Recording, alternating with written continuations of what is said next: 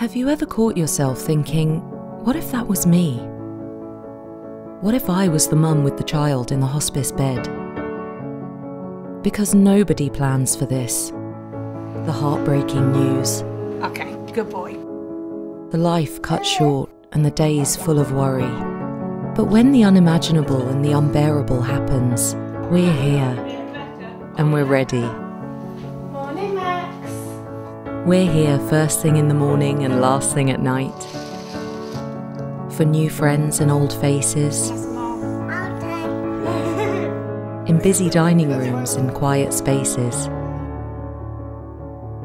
Or even at home. When it's a day for fun.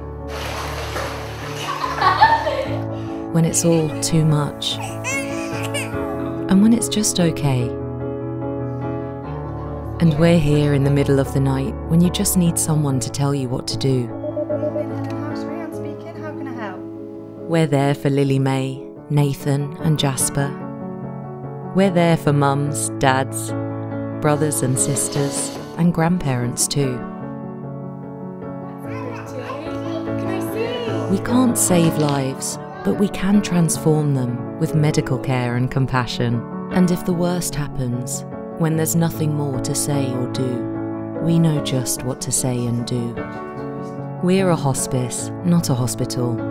So it's not all about treatment and charts. It's about living and not about dying.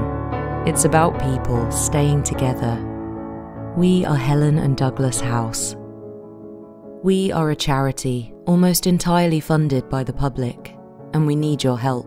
Please donate today to help local terminally ill children and their families.